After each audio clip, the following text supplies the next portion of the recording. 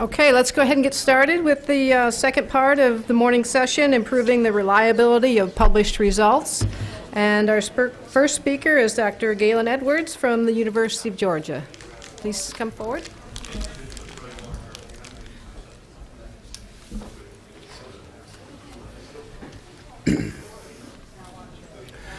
Well, like others, I'm very grateful to be here and would like to thank the organizers for putting this together.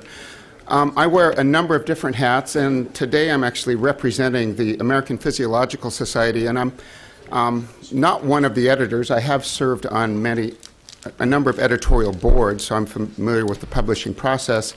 We've consulted the editorial editors of our journals for a number of the items I'm going to speak to today. And I'd also like to point to the great assistance from Christina Bennett, who I will lean on heavily in the question and answer period for specifics of the APS journals. Also Alice Ranon, who's not in her seat yet, but I'm sure she'll be back momentarily. The American Physiological Society, or APS, publishes 14 different journals, all of which cover some aspect of animal research. We have the American Journal of Physiology. There are 7 editions. Many of you are probably familiar with these. They range from endocrinology to cell, cardiovascular, comparative. There's also physiology, physiological reviews, physiological genomics, the Journal of Neurophysiology, Journal of Applied Physiology, Advances in Physiology Education, and then a newer journal, which is an online journal only, which is the Physiological Reports.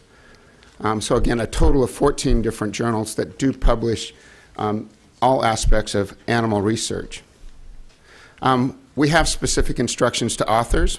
Those of you who publish in these journals are probably at least somewhat familiar, if not very familiar with these instructions. I'll highlight a few of the details of those instructions in a minute or two. And we also have instructions for reviewers, and those of us who review for the journal. I can't say that I read them every time I do read a paper or review a manuscript for the APS journals, but I do review through or glance through them quite often.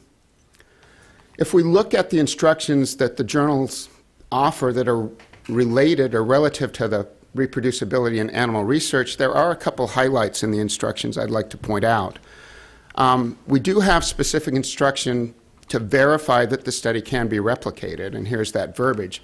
The description of animal procedures in the manuscript should be sufficient to permit readers to evaluate the quality of the data presented and to replicate the experiments if necessary.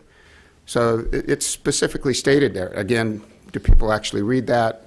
I honestly don't know, but we do have instruction to that. We also have a specific instruction that includes doses of anesthetics and analgesics. And I think that infers also the routes by which they are administered. We don't have specific instruction to test items, as to how that should actually be presented in the journals. That's something that might be considered, but might be a question that you might pose. We are somewhat unique in that the reviewer of our journal articles can call for review of animal use. Now, generally, this is a call for review based on an ethical concern. So something they're doing to the animals that the reviewer thinks might be unethical. And Christina actually plays a really prominent role in this review. She gets numerous requests from reviewers regarding animal use and the appropriateness of animal use. Most of that is resolved simply with some back and forth with the authors to resolve the specific question that was asked by the reviewer. Occasionally, though that goes on up, I'm actually the person who reviews that. I'm the chair of the ACE committee for the American Physiological Society. So if there's a real concern about ethical use of animals, that actually comes on up to me, as well as other editors in the APS journal family.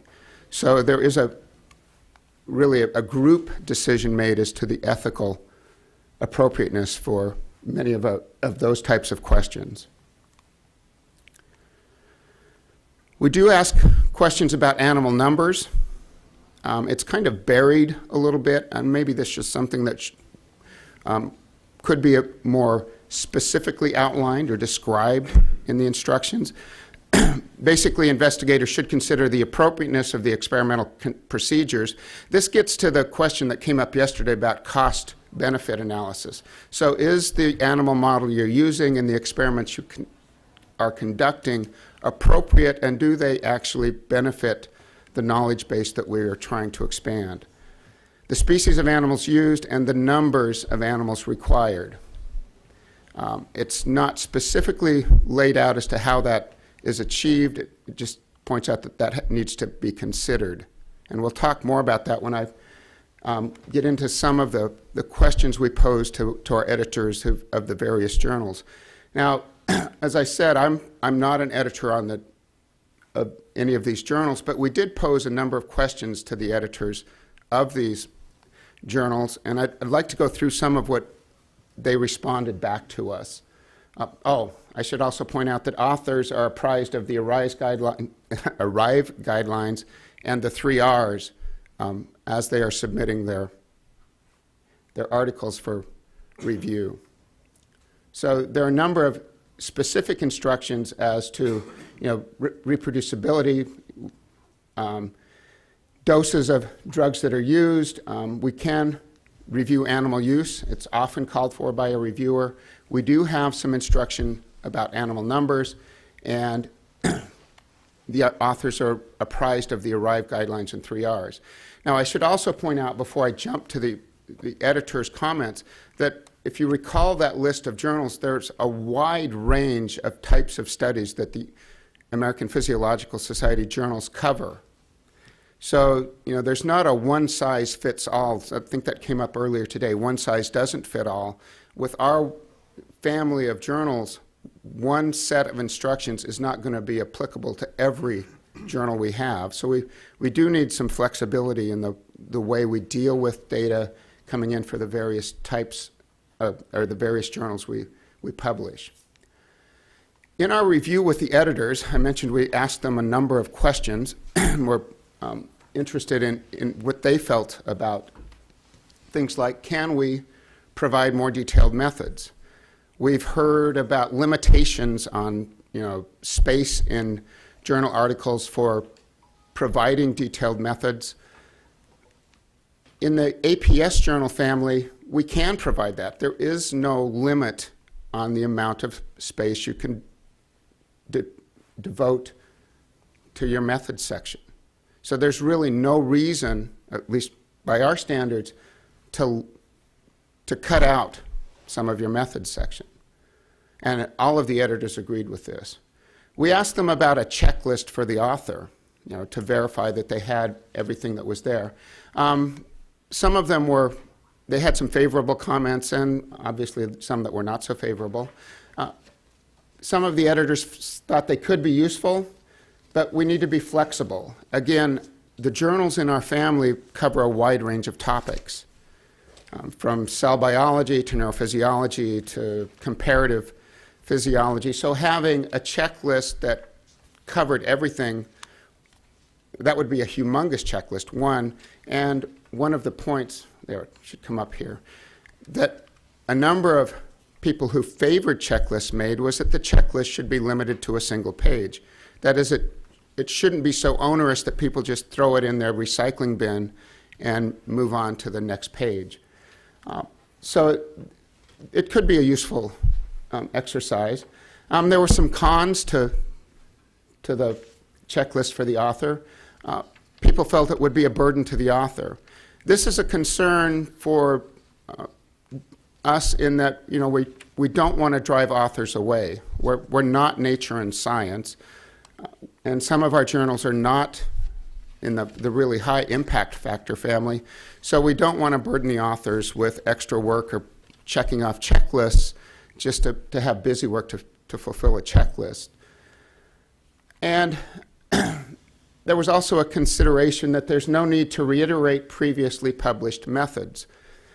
I personally have a bit of a problem with this. I've reviewed, and I'm sure many of you have, papers where they reference the methods of Dr. John Smith. Well, you go to the their bibliography, and you pull out Dr. John Smith's paper, and you go to his paper, and that says references the methods of Dr. Dan Jones. Okay, so I go to his paper, and I pull out his methods, and wait, this references the, of Dr. Stanley Johnson. Pretty soon I'm back to 1980. The anesthetics are different, the husbandry is different, the animals are different, the whole bloody thing is different, and yet we're not printing what we're doing today. So I guess I have an issue with this comment about just let's cite previously published methods and say that everything's staying the same.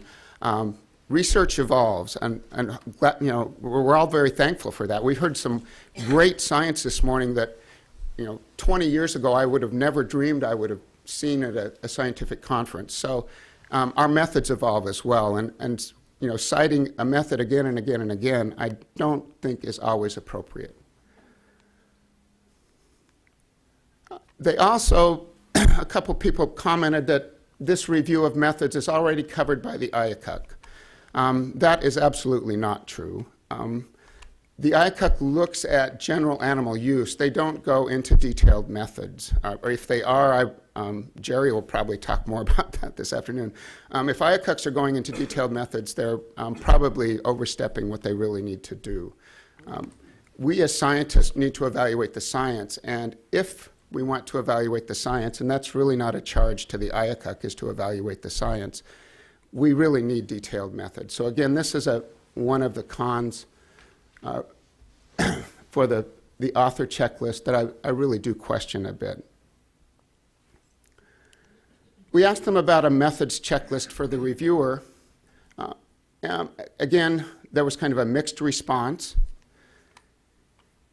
Many of them actually felt this could be a useful method to verify important details are covered. And as I was putting this talk together, excuse me, it kind of dawned on me that as I review papers, there are many times that we're all pressed for time, and you're shooting through your review, and you write it up and you shoot it in, and then you go back and the editor sends you back everybody's comments, and you look at the second reviewer's comments and you go, oh my gosh, how did I miss that? There are oftentimes I think a checklist would be useful for me. I don't know about all of you, but it could certainly help occasionally for me to make sure that all the important details are covered. Again, we need to be flexible. We have in our large family of journals, we have a wide variety of types of data and concerns that are covered. So we can't have a short checklist that fits every journal we publish. A few of the cons, again, this goes back to increased burden. If we're giving people checklists, we're asking them to, again, maybe do more menial tasks. I'm not exactly sure this is true. Sometimes I find that if I have a checklist, I can actually proceed more efficiently through a project than if I'm just kind of trying to wing it and figure out how to work through the problem independently. And again, one size doesn't fit all. So and really this goes to the fact that we're a large group and we publish a fairly significant number of physiological and animal type studies.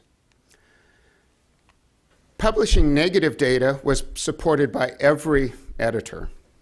Everybody said, yes, we should publish negative data. There were some caveats.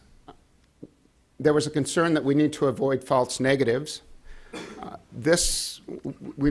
I can bring up a little later as I talk about numbers of animals, which was a concern across everybody that we've talked to. And as we've heard here, numbers in experiments is a big concern. Everybody felt it's okay if the methods are sound and properly reported.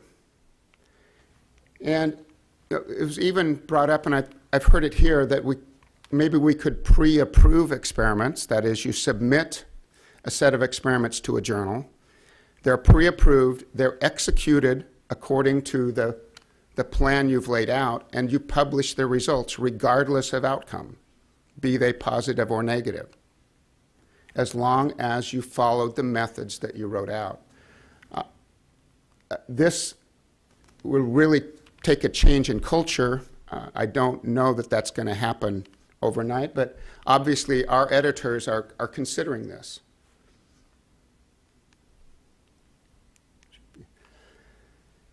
They also said it could be published in an alternative journal. Our physiological reports, our online journal, is new, and we often refer articles that are rejected in one of our higher tier journals to physiological reports.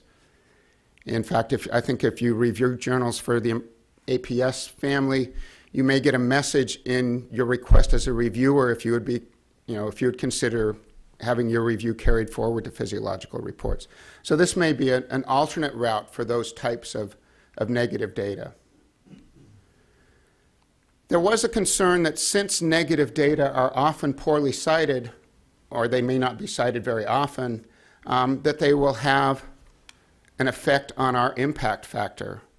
We are a journal. We publish, we're interested in having a significant impact factor. The current culture relies greatly on impact factor.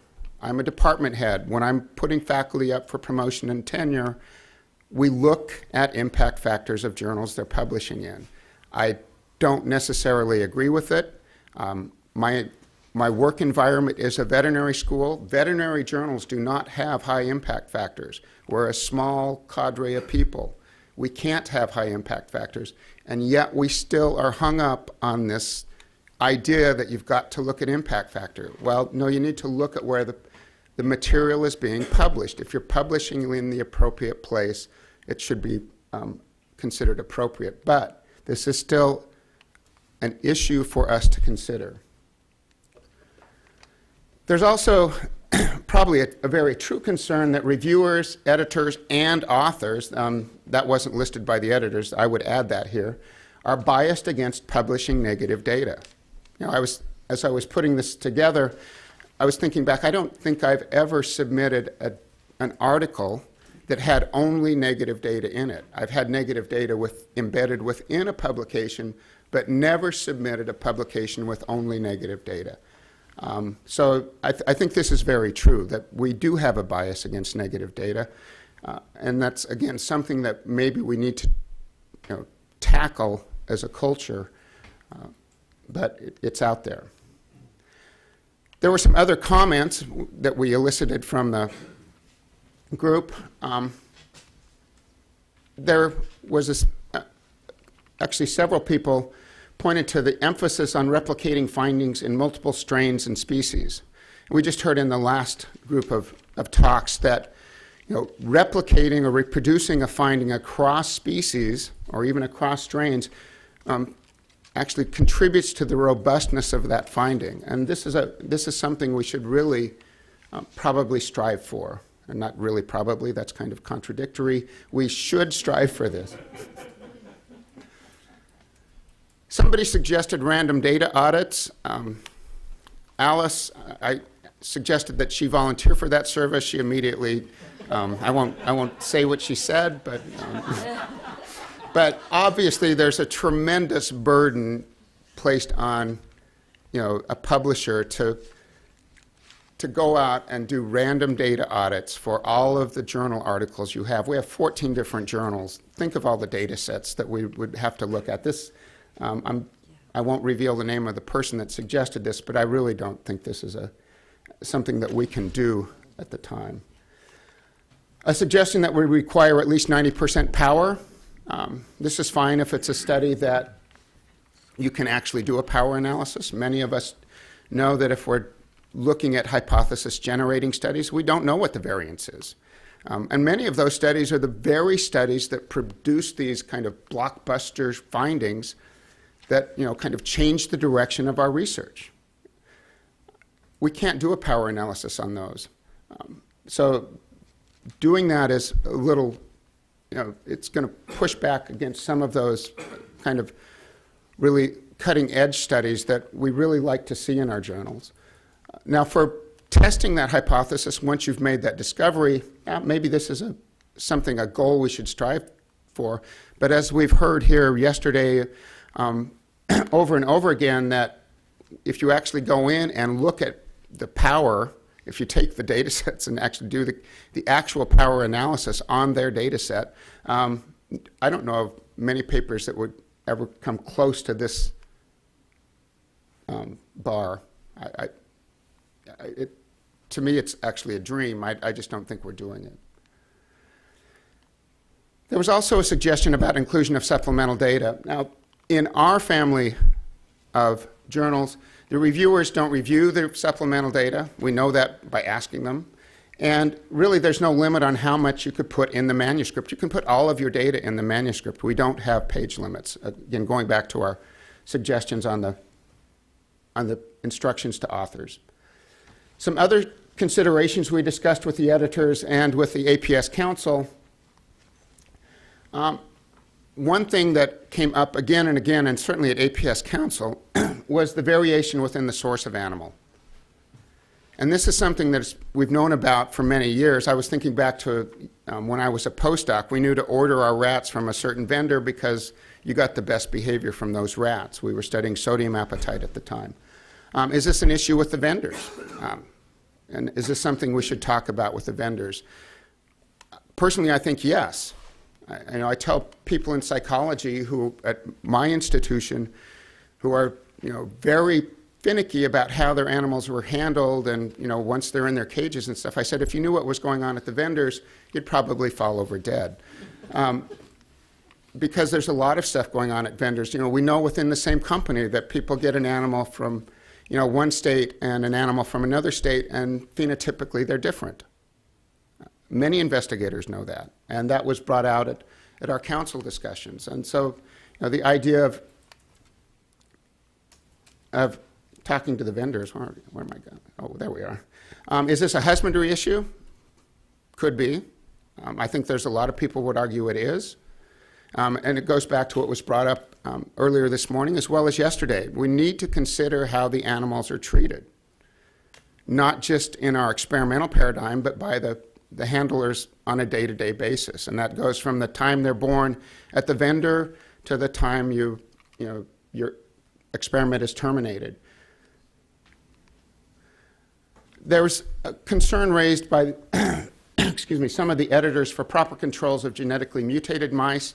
This really goes back to a breeding issue. If you're breeding heterozygotes and you want to compare your homozygotes to the wild type, that means that you've got 50% of your population that are still heterozygotes in your litters that you really don't have too much to do with. This is an area that this editor argued that people often cut corners and that they may not be using proper controls and that they're not using the homozygous wild types. We heard just in a question and answer from the last session about the variability in microbial communities in animal models and how that impacts phenotype. Our GI editor, this is a big concern for her. And this is going to be impacted not only by the type of food they get, which we've heard, and I was going to mention it varies from season to season, but also by the animal handlers who have a different microbiome across, even different vivaria at your institution. So this is probably going to rise in consideration as we move forward. There was a suggestion to publish confirmatory findings. I find this a really interesting idea for these high-risk studies. Should we be, seeking people to confirm the studies? Is there a clearinghouse for methodological protocols? I'm going to get cut off here real quick. Who maintains this? And then this goes back, high-impact articles should have an open period in journals to allow replication or refutation. Again, the confirmatory findings. Then the last slide, the biggest thing that everybody was concerned about were animal numbers in experiments. We all talk about the 3 R's. There's also a cost consideration. And we often view this as an ethical issue. Though I would argue that maybe instead of 3 R's, which we often use to minimize the number of animals that we're trying to use, that we maybe think of 3 O's, where we optimize animal numbers so that outcomes are reliable and these overcome issues of reproducibility. And I'll stop there.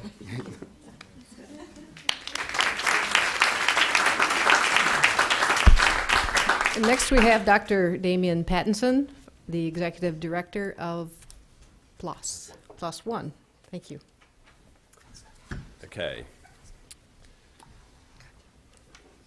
Great, thank you. Okay, yeah, so I'm Damian Pattinson, Editorial Director of PLOS One. I thought, so Elizabeth covered some of the things that we've been doing in her talk yesterday. So what I thought I'd do is try and broaden it out a little bit and talk about some sort of interesting things that well, we're doing and that other journals are doing as well. So it's a slightly broader overview in terms of the, how the kind of journal community and PLOS are tackling some of these issues in reproducibility. So there are two aspects to it, really. The first one is about how we can improve the standards of reporting and how we can make sure that the published literature is as accurate as possible. But then there's also the second side, which I think is less talked about, but probably, from my point of view, more interesting, which is the idea of how you alert readers to perhaps new data that would suggest that perhaps previous studies are less reliable.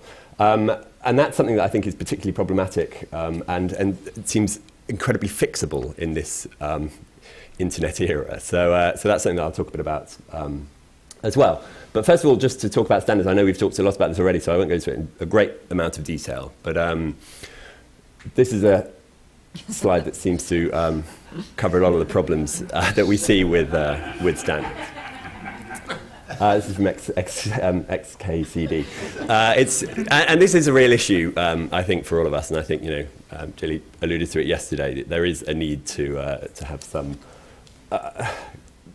way of of working together. And so that was part of the reason that we had this meeting on Monday. And again, Elizabeth mentioned this, that we had, that we were summoned by the editors of Nature and Science to a meeting with some with journal heads and funders to talk about how journals can do a better job of making the data more reproducible and coming up with standards. So in a way, we fell guilty to this exact thing, and we came up with our own list, and that's something that will, I think, come out fairly soon. But there was lots of great buy-in. There were all the journals seemed to be very on side and aware of the seriousness of this issue, and it was an encouraging meeting, I thought. So things like expanded method sections and those kinds of aspects are all things that pretty much everyone bought into and was willing to try and change. At the moment, the standards are very different in journals. There are, I think, we are doing some work on arrive guidelines. I mentioned yesterday that in cases of where we have some concern over the reporting of the animal work, we do ask for the arrive guidelines with pretty good uptake, and yeah, authors are generally willing to go along with that. Nature have got their own checklist that I think they use on all their journals now. Science have just introduced one. First of all, they introduced it in translational medicine. It's now gone into Science itself, whereby at revision they will ask for this quite detailed checklist that goes through the kinds of issues with reporting that we've talked a lot about. So there are these competing standards. It would be nice to try and unify them where possible. And just, yes, as I said, on PLOS, Arrive is a big part of this. We ask for consort for clinical studies. We recommend a great deal more from places like the Equator Network. We also have a whole animal ethics to an extremely high standard. And in fact, higher than I think we can trust our academic editor community to oversee consistently. Editors do have varying degrees of interest in this area. Some people seeing it as much more important than others. So actually we have taken the burden sort of in-house, and that we have quite a big team of internal editors on PLOS One now who do check the ethical oversight of all the papers in order to keep a kind of consistent and very high standard. So let's say more about that. Next thing I want to talk about briefly was data, which is clearly a very big part. I think Glenn Begley demonstrated brilliantly yesterday the importance of showing the data, that it's not enough to have these very kind of high-level summary figures, and that you do need to actually see what's going on behind. This is a paper from Science a few months ago, I think, which basically shows that the community really do see a need for this. A lot of people ask for data, very few of them can get it. They almost never get it from the literature, even though they try. So there is clearly a gap here. And in fact, if you asked them where the data is stored, you can see 50% say in the lab, 40% the university server, which is basically the same thing. Only 7% of data available in repositories. So it's this is really a big issue, and so despite the fact the strong feeling for a need of it, I think that's not in any way supported by the actual reality. This is a fairly terrifying graph from the executive editor of evolutionary. What's it called? Molecular Evolution, Tim Vines. And he's done some research on how easy it is to get hold of data. And if you can see here, basically after 10 to 15 years, the data, this is 10% basically. So the data is just not available. So by 10 to 15 years out, you basically can't get hold of original data sets anymore. So, and that will always be the case. You can't really expect people to archive their data in any kind of meaningful way unless they are doing so in a public place. And so the thing we've really pushed very hard for is deposition in repositories. And I'll just briefly mention that. So what we did, this to us is a big issue. I think data has any number of other reasons why it's important to share data, but I think reproducibility is a really important one. And so we came up with a forum to discuss this in February with lots of librarians and institutions and lots of academics. We got them to talk about what they thought was most important on this, and we came up with a set of principles. This is actually, I'll just quickly go through these, but this is basically ordered by priority. So the most important thing everyone felt was that they established and enforced mandatory data availability policy. Mandatory is the key word here. If you look at almost all journals, they say you need to make the data available, but very few do anything to enforce that. And that's a very big issue. I think Victoria will speak a bit more about that in a minute. And then various other things about how we can better provide channels, how we can allow for make it easier to share data, to make it easier to index, and to incentivize. So those are the kinds of things. I mean, it was good to hear. We agree that you do need to have a firm policy on data availability, and that's what we came up with. So this is what we now have on all our papers. Is that in addition to the other metadata on things like funding and competing interests, we actually now say, where is your data? And when anyone submits to us, they have to tell us where they've put it. And is it in a repository? Is it attached to the paper? Is it in supplementary information? We don't care where, but it has to be somewhere. And this is a great example of someone who's done this very well, with clear accession numbers for all their databases, and then the very large data they've deposited in Gigascience, which is a journal from, I think, Biomed Central, who allow for storage of very, very large data sets. It's based out of the Beijing Genomics Institute. So that's so this is to us is the sort of standard that we need to be pushing. I'm sure some of you saw when this was announced a couple of months ago, there was an extraordinary response from the community, and probably about 50-50 split between people thinking it was a fantastic step forward and a completely impossible dream. So it's been an interesting few months. I think there are lots of logistics to actually getting people to really comply fully with this. But at the moment, this a firm expression of intent, I think, is what we've done, and I think it has been very successful in raising the issue. I just put this in at the last minute just because it was an interesting meeting we've had recently, and I hopefully will lead to something quite important, which is that we're working with other journals. EMBO Journal is exemplary in its data accessibility, and so it's great to be working with them. F1000, Biomed Central, and eLife are all journals who take this issue very seriously, and so together we were thinking about coming up with some kind of standard, another standard, a badge that can perhaps go on papers that will show that this complies with the kind of higher standards of data availability. Register reports I won't talk about because I think numerous other people have, but this, in fact, Gaylen mentioned it earlier. That's something that we're interested in. The person who pushes, Cortex were really it's an Elsevier journal that were the first to do this properly, and the editor who ran it is also one of our academic editors, Chris Chambers, and is very keen to implement it on PLOS1.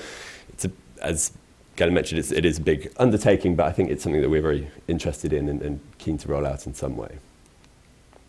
So, correcting the literature. The idea that there will always be papers that are irreproducible, that you can never get complete truth in the literature, and that's fine. Everyone accepts that the scientific process involves correction and that the literature does need to self-correct.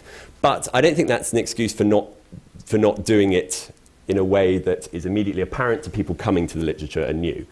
Actually, I'll come to that in a minute. But first of all, so negative results, again, has been talked a lot about. We have always pushed very hard for negative results. It was one of the reasons PLOS One was set up. PLOS One, I sort of assume everyone knows, but PLOS One's criteria is essentially we'll evaluate the science objectively, and we won't make any kind of assessment on the importance of the finding, and we won't reject a paper because it's not novel enough and it's not high enough impact.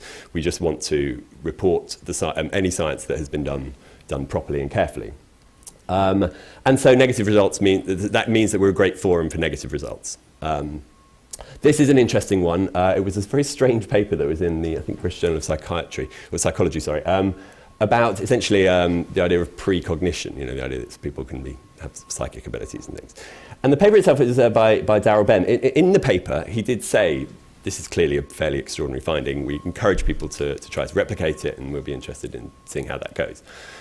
These guys did this, Chris French and Richard Wiseman, and no one would publish it. The British Journal of Psychology said they wouldn't publish it. It went through, I think, 4 different journals. And in fact, Chris French did a really fascinating blog about this. As he went along, he told this terrible story of the journal that even said, we want reproductions, and then when they offered one, they didn't want it. And eventually it came to PLOS One, and of course, we published it. And look, I mean, I disagree with the statement that negative findings are low impact. This has had a huge impact, and continues to be regularly cited.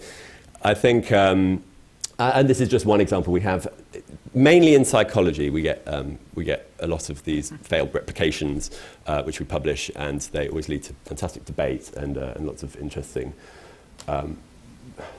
It's a debate within the literature.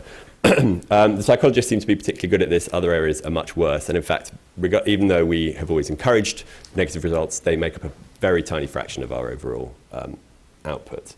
And it seems that it's just incentivizing people to do it. It's quite a lot of effort to publish anything, as you'll know, and so to write up a result that hasn't really done anything, and and to finish the experiment, to actually go back and make sure that you've got a complete data set that is reliable, is a lot of work, and so we just find that people aren't really submitting it. So here we go. So this is the paper. This is the original paper from Darrell Ben, and. Actually, sorry, it's not British Journal of Psychology. I apologise to the British Journal of Psychology. But anyway, what's interesting about this is that you can't see anywhere that there's been any kind of refutation of this paper. And this seems to me a very big problem. I mean, in this case, it's more complicated because it was different authors doing it, and it's sort of how much the original author of this agreed is unclear. But in a lot of cases, you get the same authors doing a paper, redoing work, publishing it, that finds the opposite result. They'll publish it elsewhere in the literature, but then the original paper will have no mention of that. There's a great case of a paper in a high-impact journal that had several hundred citations. The authors then, it was about dentate gyrus recruitment of neurons, and the authors went back, redid the study much more carefully, and found actually that it was the findings was completely false. Published that paper in a much lower impact journal, which has had a fraction of the number of citations.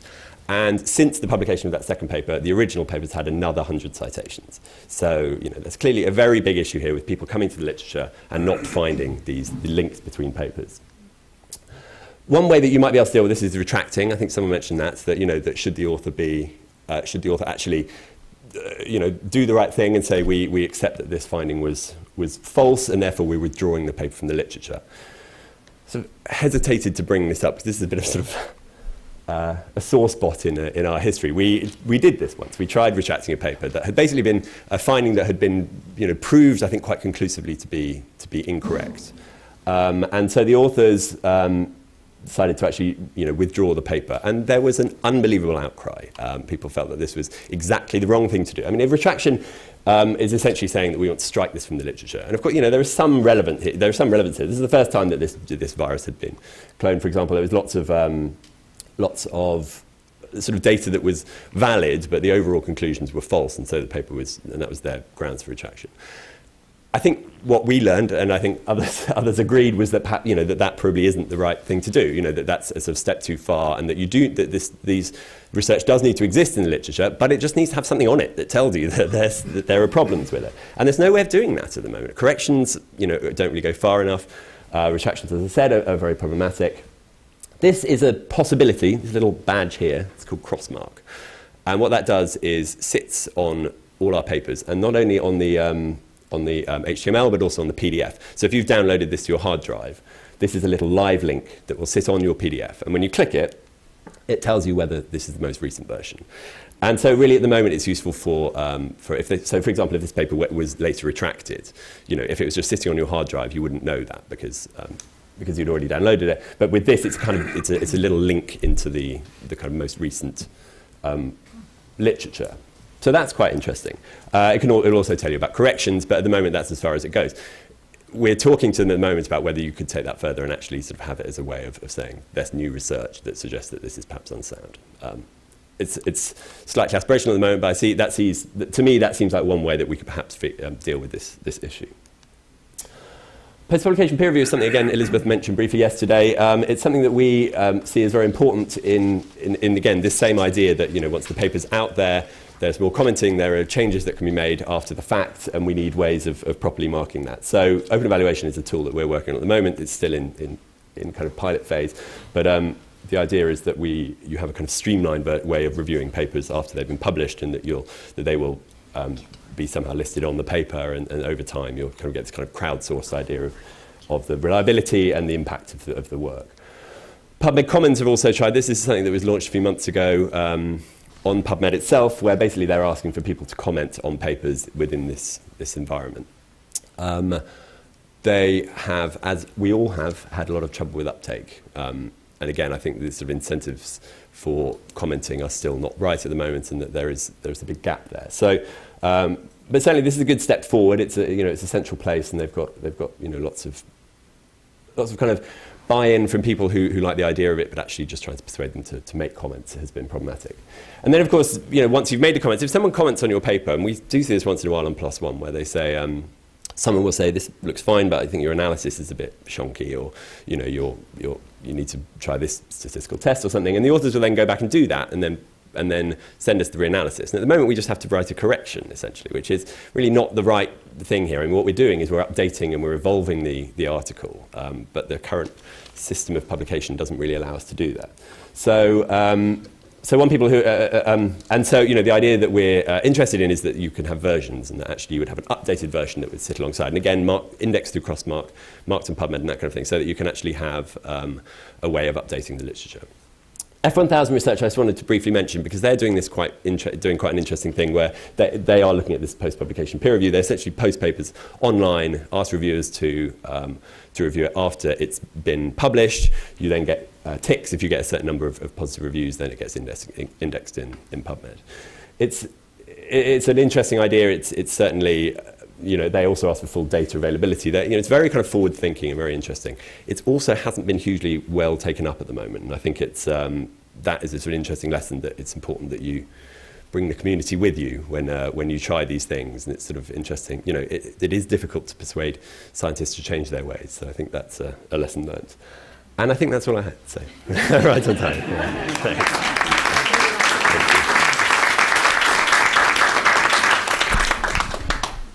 Okay, one more speaker to stimulate your appetite just before lunch. Dr. Victoria Stodden is a professor, assistant professor of statistics from Columbia University. Please come forward.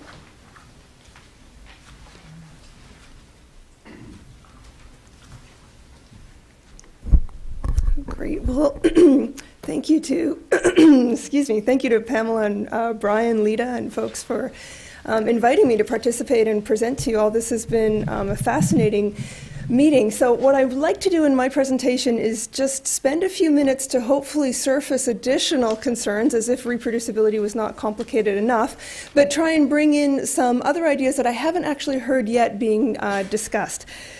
So when I think about issues in reproducibility, I think the right place to start, and this to some degree echoes some of the opening comments in Dr. Reeves' talk this morning, I think thinking about, well, what we really mean by the scientific method is one fruitful way to start framing these issues.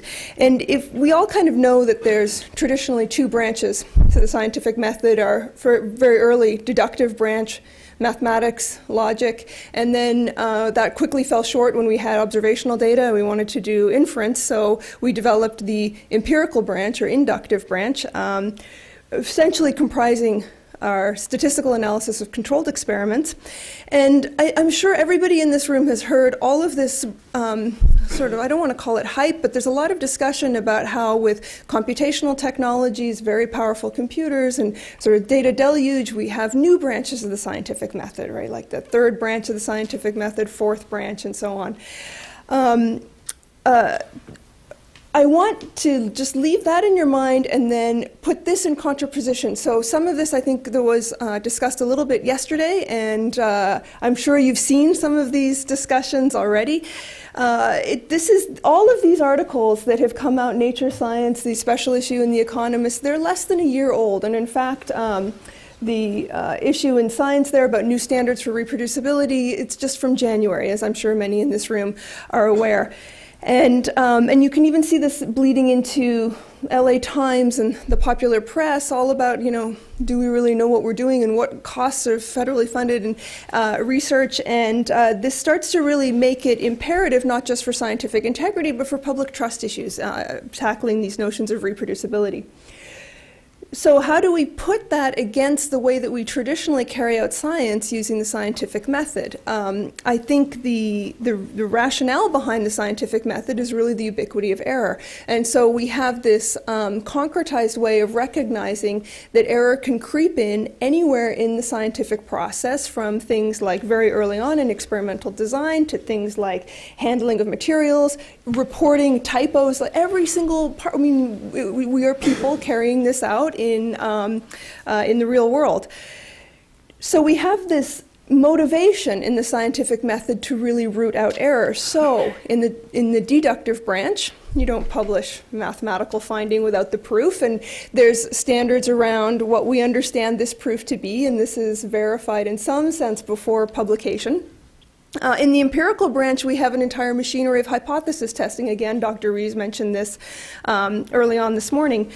Appropriate statistical methods, structured communications, our methods section, some of the discussion even in this session about, well, how are these structured communication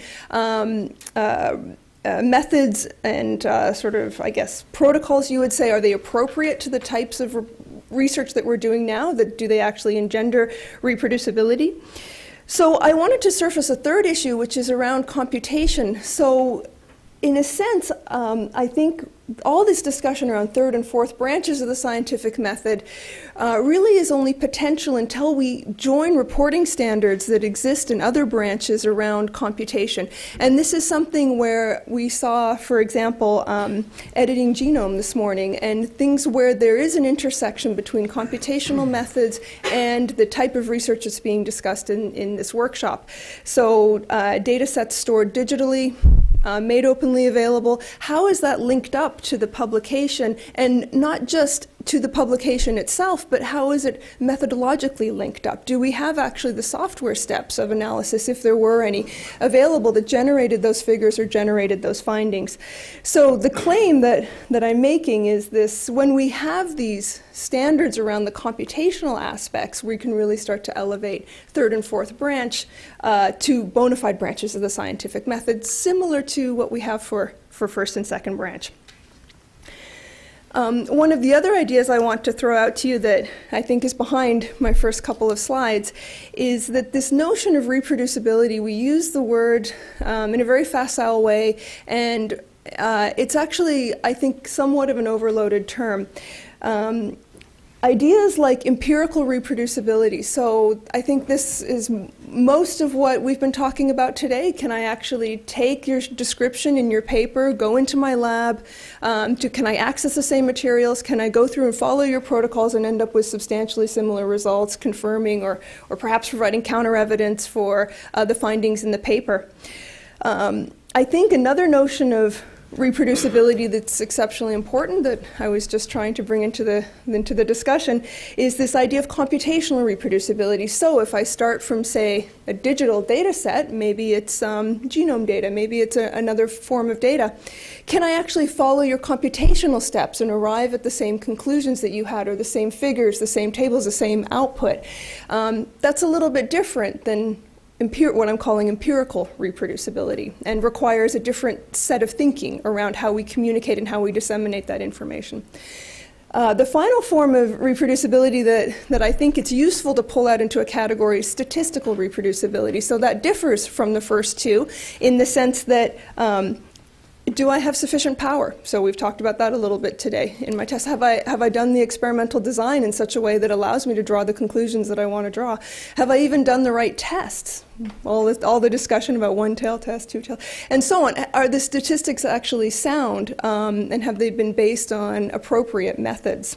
So I think I found it useful to pull these out as separate issues in dealing with the issue of reproducibility and how we actually raise that standard and how we communicate the results and other types of findings. I thought since we're sitting here at National Academy of Sciences, I should mention this report. The reason I'm mentioning it was primarily because it's from 2003, which I think is a very salient fact, more than 10 years old. The report is called Sharing Publication-Related Data and Materials. The first principle in this report says authors should include in their publications the data, algorithms, other information that's central or integral to the publication. That is, whatever is necessary to support the major claims of the paper and would enable one skilled in the art to verify or replicate the claims. So we've got a lot of discussion around this. This isn't a new issue that's being foisted upon us.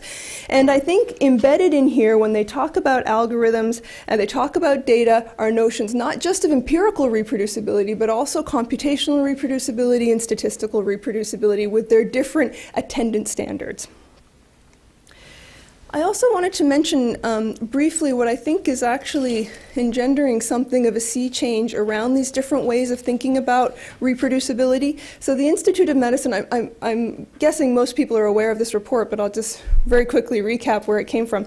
So this report, Evolution of Translational Omics, Lessons Learned and the Path Forward. So this was released in March of 2012, and this came to some degree out of irreproducible results in genomics. It's a very long, complicated story, but essentially open data allowed researchers to start to try to verify published results and found they couldn't, and in fact they were able to guess at mistakes that had possibly been made in the papers and then match the results when those mistakes were bedded into the workflow, surfacing all these problems about how do we actually verify claims, what should be made available, and so on.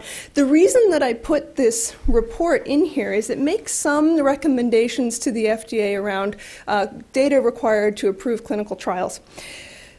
So I put that, this is sort of the, in my opinion, the money slide or the money figure in that report.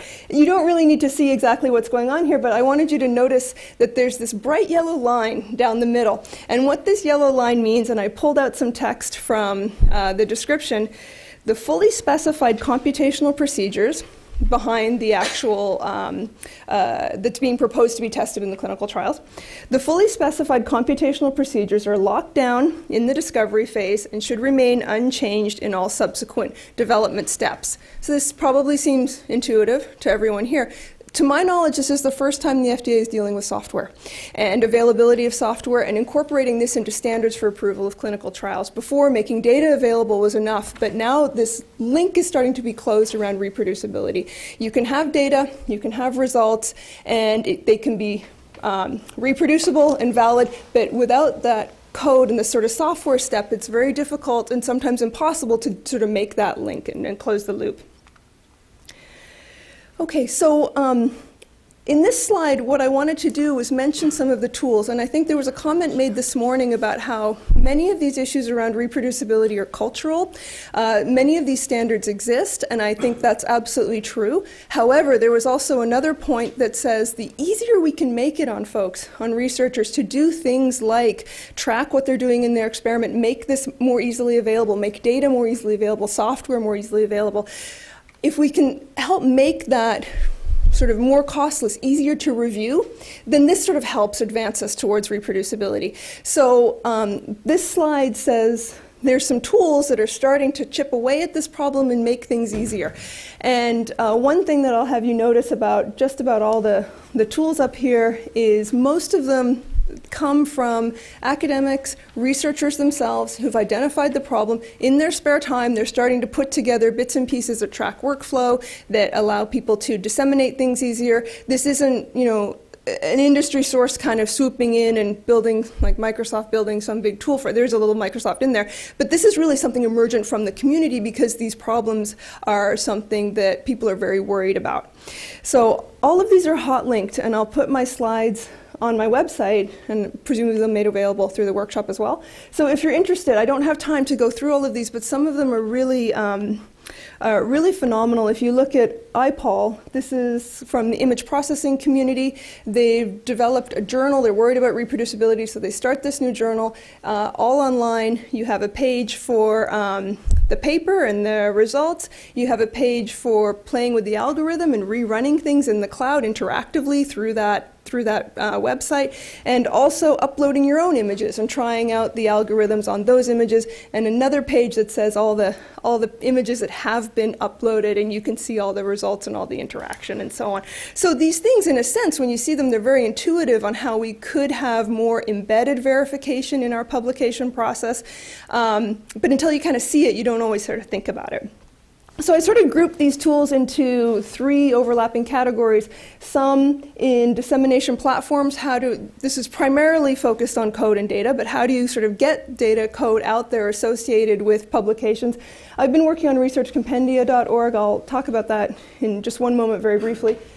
What do you do to make it easier to disseminate? So all these tools around workflow, tracking, research environments, how do you get to that point of publication and then make it much easier to give another researcher information that they would need to replicate or understand your experiments? So you get to you've all probably had this experience where you get to the point of publication and a reviewer says, yeah, what about that thing in figure 2, can you try it this way? And you're like, oh geez, now I have to go back and recalculate everything. Then so maybe that's something that shouldn't be like that, and we should just have more efficient ways of capturing that information as you go along, so small changes actually are not challenging and annoying. The final category, embedded publishing, there are some efforts around giving you, instead of a static PDF, something that has code, data interactivity embedded in it so that this is more alive and you have verifiability sort of baked in. Okay, Research Compendia. So the idea of Research Compendia that I've been working on, we launched it in November, and essentially it's a website that throws up a web page for a publication, and that web page is linked to the publication, say in Science Direct or PubMed or whatnot, or SSRN, Archive, whatever it is. It makes code and data persistently available to readers. So if you have a publication, you can find out where to get code and data. We call it a compendium page, and we're fooling around with things like, can we get it running in the compendium page? Can you change parameters and see what happens? We have things on the compendium page around commenting and so on, so there can be versioning or improvements in the code, bug fixes, without breaking that link to reproducibility. Okay, so there's what a compendium page would look like. You could link out to the paper by clicking on the title. You have programmers or code authors or data curators and so on listed here, not just authors, and then descriptions of the code. And you can see grabbing code data. This is a PLOS One article, so we also you can directly download the article too, since it's open access. Okay. So sorry to be moving so quickly. I want to leave lots of time for questions. Oh, and it's all open source, so it's on GitHub there if you wanted to grab it and make your own version, or journals wanted to use it. It's all openly available. Okay, the last thing I wanted to mention is some of the activity that's been going on around sort of engagement, standards development around code, around data, around linking to publications. This was a workshop at Brown University I was a co-organizer of. You can see there was 6 of us organizing on the right, called Reproducibility in Computational and Experimental Mathematics. So different to the topic we're talking about here today, yet many similar and overlapping issues. There are lots of discussions actually around reproducibility in different areas across the scientific research landscape. It's very rare for them to actually intersect. It's mostly siloed discussions, and there's no awareness really of what's happening in other fields. So I throw this out here. There was, we collaboratively came up with a workshop report. It was a week-long workshop, which has a couple of publications describing it with standards around things like what should your code look like, what should your data look like, what type of persistence are we talking about, and what type of reporting standards should be in the paper when you're using computational methods. So this was starting to sort of chip away at that problem, which has intersected some of the discussion that we've been having here around, well, when you have a computational component, when you have digital data, what's appropriate for reproducibility in that aspect. Okay, so I'll leave it here and presumably open the floor to discussions and what I hope I've surfaced kind of more complicated issues that we can talk about.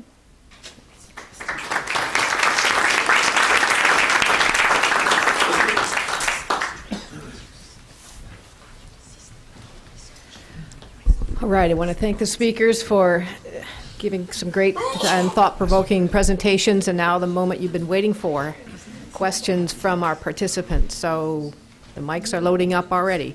Let's. Okay, thanks. Hi, I'm Paul Locke from Johns Hopkins Bloomberg School of Public Health. That is the 3rd time I've mentioned it, so I don't have to say it again. Those are really interesting presentations, and I wanted to make one comment and ask a question. First, my comment is that I end up doing research in another field, and in that field, you can tell immediately whether something has been overruled or reversed by going to the literature. And when I look in the scientific literature, I think you pointed out that you can't really tell if an article that's been written has been retracted or amended or somehow. So I'm wondering, my first comment is I'm wondering whether looking at how other fields do this, in terms of publication might benefit science and the scientific literature. Second, just question for you is, Dr. Stodden, you had a very nice quote from a National Academy report about the quality of data. I couldn't write it all down, but it seems to me that that really is a key question. And as someone who has been involved in doing some data mining and trying to kind of reverse engineer how people got conclusions in their articles, I've always been a little bit disappointed. So I just wondered whether perhaps you could comment on your experiences in this area. Have you seen that people have really risen to the challenge of providing the sort of data that's needed to do reproducibility studies? That's a great question. So I have actually a publication in PLOS One that I didn't get a chance to talk about, which essentially it tries to look at what are journal policies around reproducibility, around code requirements and data requirements. So one stakeholder in this is what are journals doing, and I looked at in June of 2011 and 2012, and I just saw this rapid journals sort of taking on this issue in a very rapid way.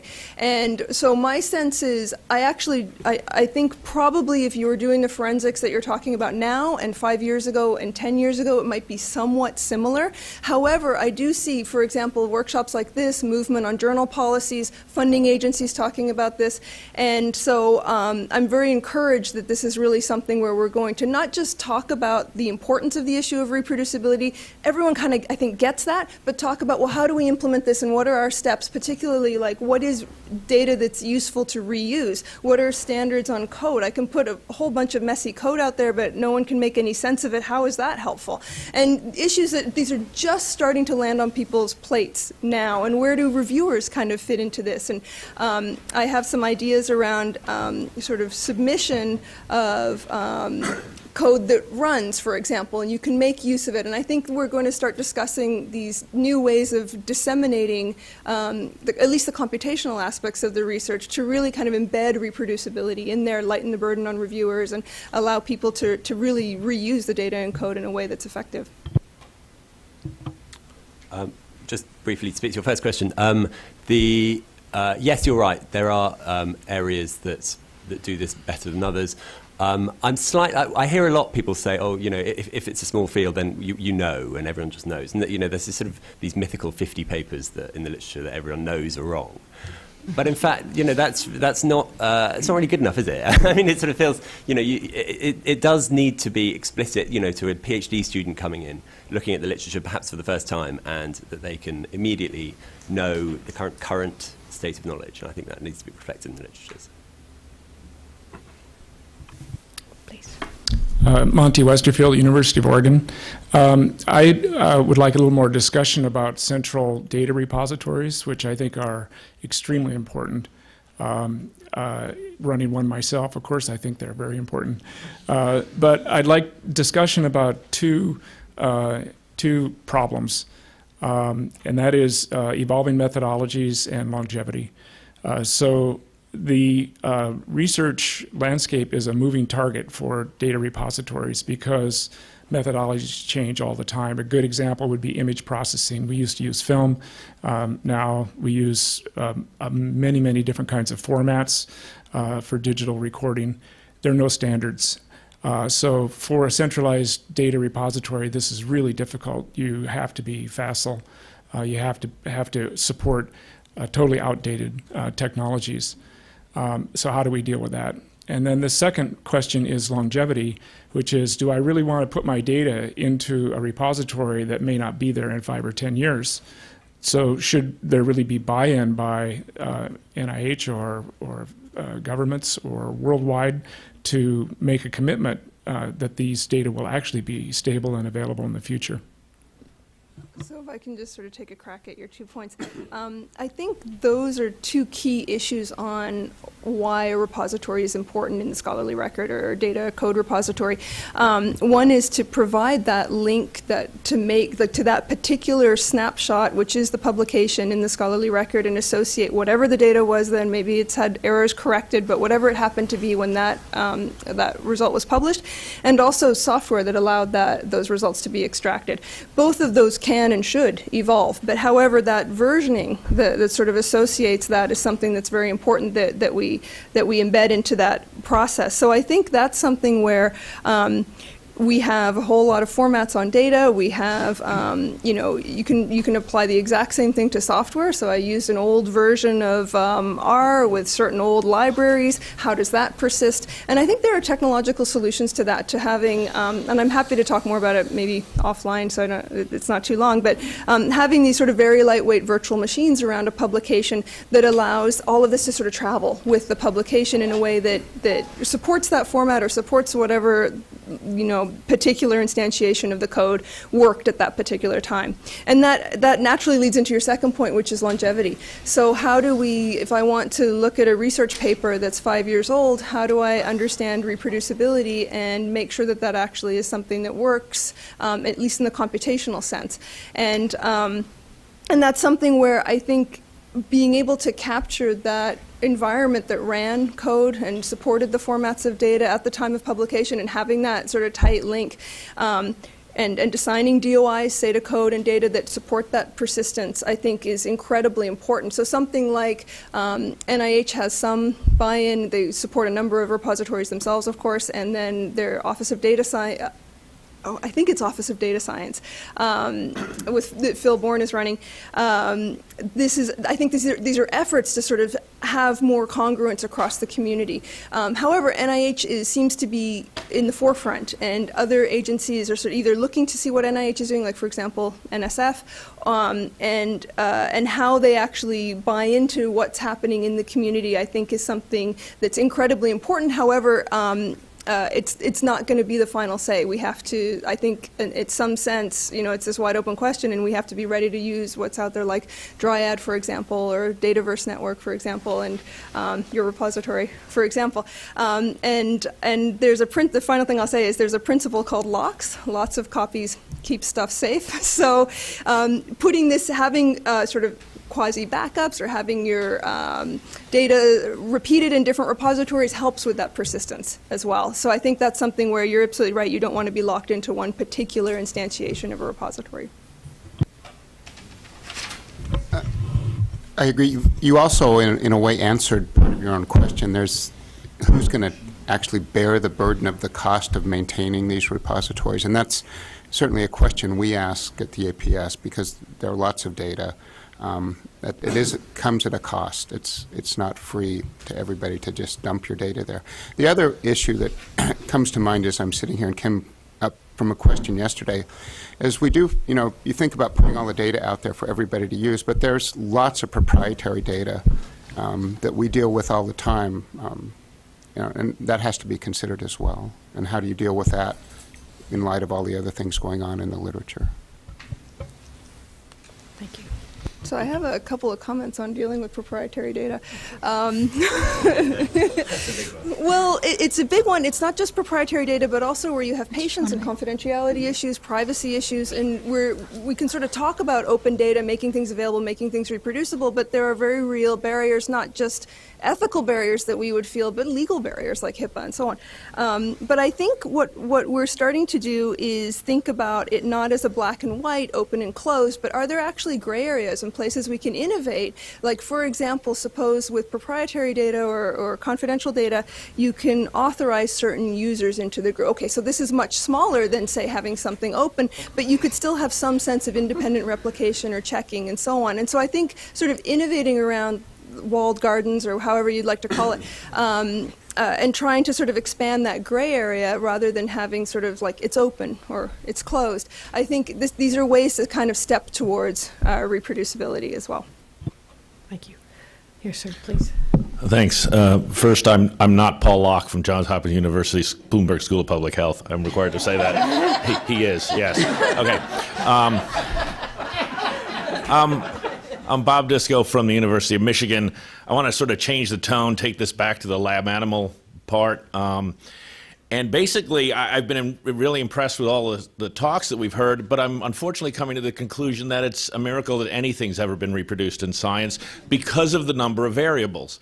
And as a person who directs a laboratory animal housing and care program, I'm becoming now tremendously worried because I've got to worry about bedding, food, what that does to the microbiome, the gender of the person taking care of the cage. Is it in a ventilated cage or a non-ventilated cage? Did it get changed between them? How long is the trip between the animal facility and the imaging center? All these kinds of things. And that's not even including the one-off emergencies or crises or whatever that may have occurred in the middle where they got fenbendazole chow for a while because they were in a room that was positive for pinworms. I'm really concerned that if we really try to ensure that things are reproducible, the laundry list of what I am going to have to make sure every investigator knows and then every investigator puts into the journal article is going to be unbelievably extensive, and in fact then make the study almost irreproducible because you couldn't repeat what happened at my facility. I mean, does anybody else have any comments or stuff like on that? Well, we have a panelist that would like to comment first, and then, yeah, I encourage responses from participants in the audience. I don't really have, it's raising the whole issue of animal models at all, I think, and obviously that's a very big one. I think what we can do as journals is try to, what can we do? I forgot my point actually, but yeah, you're right, we can do, I think there are sort of basic standards that can help. I think the scale of the issue is only just becoming apparent, and perhaps it will come to a point where the whole system and the models that we use need complete reevaluation. So there isn't an awful lot we can do about that. I think checklists are a good start, but it's not going to deal with that fundamental issue. I share many of your concerns because I deal with them on a daily basis. I guess I reconcile that with the fact that we have been able to find and reproduce many studies over decades. So I don't view science as in total free fall and crisis. This reproducibility issue, in my mind, is actually an opportunity, not a crisis. I find it interesting that there are some differences that different labs have, or even the same lab has. You know, the comment about the superstar person who is the one who does that procedure. Well, is he the superstar, or is he the guy who really can't jump at all? You know, and is doing something totally wrong that now has changed the phenomenon. So I think there are lots of things that can impact that. When it comes to husbandry, you know, individual things, you know, if you look at the size of the effect, and I think we get lost in that. We have wonderful ways of statistically analyzing data, and people come out and they say, oh, it's a 0.00000001 phenomenon. That must mean it's a great big effect. No, it doesn't. And I think we all know that. And so we really need to step back a little bit and look at that. We want to have consistent husbandry practices, as consistent as we can get. But there's people involved in that. You know, one day it might be a guy changing the cage, the next day it might be a woman. But, you know, the group's going through the same protocol. And so as long as we're consistent doing that, we have to understand that. And I think that's something we need to reconcile, but we need to recognize it as well. And just pretending that it doesn't exist, I don't think is the point. I think, you know, if we get differences under those conditions, great. If we find that it's not reproducible, maybe we need to go back and look at the gut microbiome, the food, what time of year it is. Maybe that was where the difference came out. But that's an opportunity. That allows us to grow our knowledge base. So I don't find it to be that big of a problem myself. So just putting my statistician's hat on, I think there's a statistical framing on this, which is you can think of it like omitted variable problems. And there are questions raised, say, in social science research where you're dealing with real people and measurements, and you can't really capture everything that may have gone into finding such and such a result. So it's actually very analogous to what you're saying. And they're wrestling with these issues as well. And so I would actually reiterate Dr. Edwards' point, which is maybe some of these things actually turn out not to be statistically significant, and or maybe there are sort of big omitted variables that need to be drilled into a little more. So it seems like it's to some degree some of it's still open. We actually probably know. I'm not a life scientist, but I would imagine that there's a lot that's known actually about how these factors interact and so on. And so I don't think all hope is lost, but I think this sort of standards and framing that he's talking about can help. And I think thinking about this is trying to capture these omitted variables that are significant is maybe one useful framing. Okay, we're starting to eat into the lunch hour a little bit. Excuse the pun. I hate to break off the discussion, but you've been waiting a long time. So if you can just ask a brief question and we'll get an answer and then we'll break for lunch. It wouldn't be brief. Okay, so then maybe take it up with the panelists during the lunch hour. Sorry. I'm sorry. That's okay. Thanks. Is it okay? Thank the speakers again. Thank you, participants, for a great discussion. Thank you.